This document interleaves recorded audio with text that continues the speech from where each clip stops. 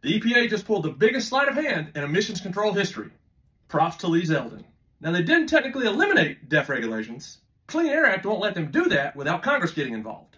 So they didn't eliminate the requirement for you to have a functional DEF system. They just eliminated the need for you to use DEF in that system. Under the new guidance, your diesel pickup can now go 4,200 miles or 80 hours after receiving a low DEF warning before anything actually happens to the vehicle's performance. That's not a typo, 4,200 miles. So here's the hack. Your truck receives a low DEF warning because of a low DEF tank. Drive 4,000-ish miles, splash a couple gallons of DEF in the tank so it can reset itself like nothing ever happened. And just like that, you don't have to worry about DEF again for at least 4,200 miles. I'm not saying you should operate your truck without DEF. I'm just saying you could. Probably. Obviously, the EPA created this guidance to reduce downtime and hazardous conditions for diesel equipment and vehicle operators who have an actual issue, but I'll take a win any way I can get it. I have a fresh full-length video on DEF, as well as videos on EGR and DPF over on the YouTube. So go check those out. Link provided below.